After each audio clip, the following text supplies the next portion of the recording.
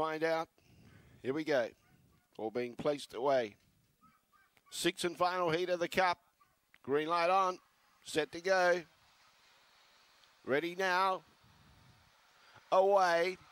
Weblet Ranger began Wells up there vying for the lead. Going with it, though, was Quinlan Bale. Quinlan Bale got down. Weblet Ranger went a bit wide there, lost about 2 lengths. Now starting to run on behind those was Mr. Ticket. Underneath it was Hunker Munker. Well back behind those was Strike Eagle, and at the tail was Shady Past. In front, Quinlan Bale's been specced at odds. Trying hard, Weblet Ranger about 3 lengths away. Behind those was Mr. Ticket. Holding on, Quinlan Bale. Quinlan Bale's going to lead all the way. Quinlan Bale wins. Second, Weblet Ranger. Third was Strike Eagle. Fourth placing was Shady Pass. Made some ground late. Got past Mr. Ticket, who pulled up very quickly, and Hunker Munker at the tail end of the field. 29.60 the run. This is going to make it very interesting as well for the fastest second behind. Keep It Black with a 29.61. The run was 29.60.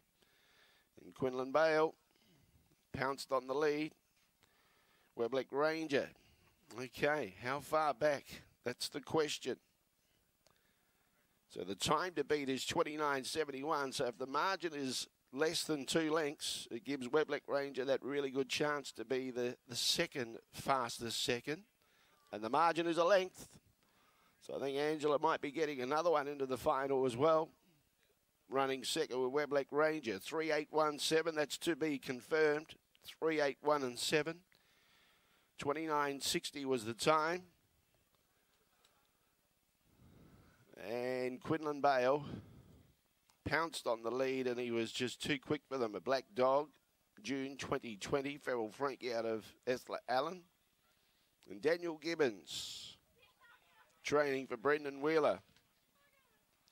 Danny Psycho gets Quinlan Bale home. That's his stage name, of course. 1 length by 2 1/4. 1 by 2 1/4.